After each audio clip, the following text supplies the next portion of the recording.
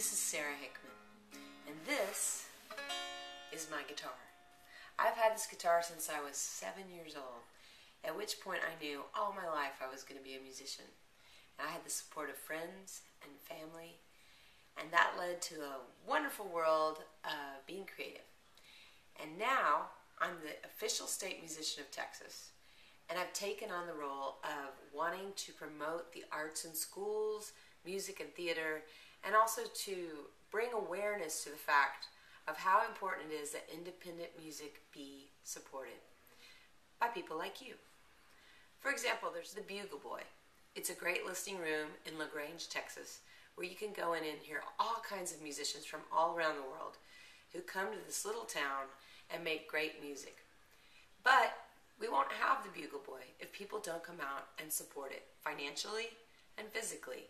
You have to be there to hear the music. You have to pay to hear the music because it helps support not only the artist, but it supports the Bugle Boy. One of the things I love about being a parent is that I get to teach my children about the importance of being an independent musician. Because I'm independent, I can decide what to do with my time and my talents.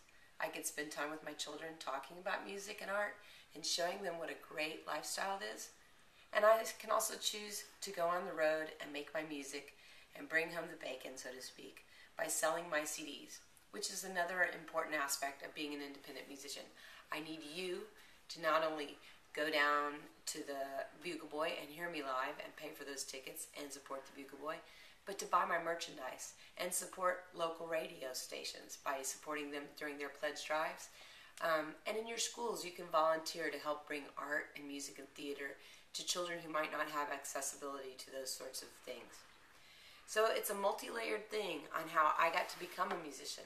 Started with this little guitar, but it's been a lifelong dream supported by people like you who continue to lift up and fund places like the Bugle Boy, fund people like me, independent musicians, fund your schools and your radio stations and your local record stores, your mom and pop shops, so that we can all continue to get a thriving, diverse group of musicians who need support. I hope that this message will bring to you the importance of keeping cultural diversity via music and art and theater alive in the great state of Texas and around the world.